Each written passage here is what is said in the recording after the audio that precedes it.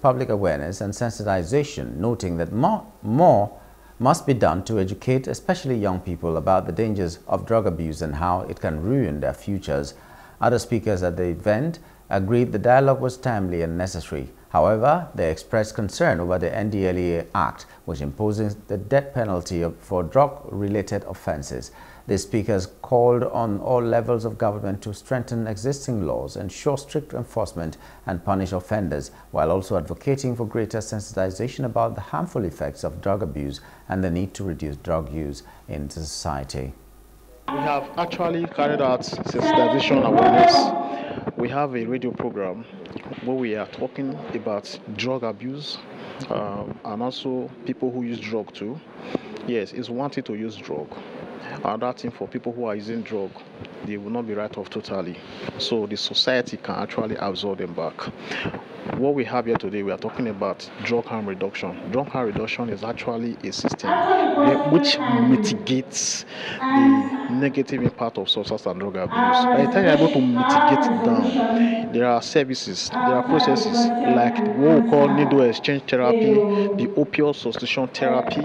By the time this one, like if you have opioid substitution therapy, if you are substituting a drug with a lesser drug, that one by so doing, you are reducing the negative impact of that drug on that user. My take home is for us as a community to assist drug users, if possible, help them to go out of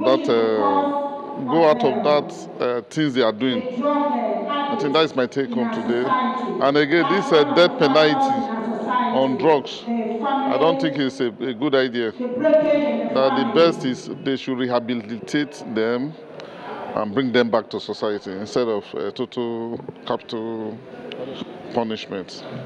Death penalty for drug is not ideal at all. It is discriminatory and it's a sign that Nigeria doesn't value their citizens.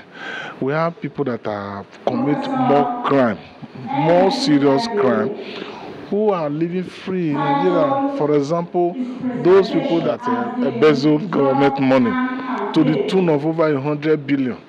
They live on this, they are free. They are even going with tetorage. Why would somebody who is pushed to using drug because of frustration, because of unemployment, because of idleness, peer influence, or poverty, they are now to face death penalty? It is not fair. I want to appreciate this organizer for this wonderful stakeholders dialogue.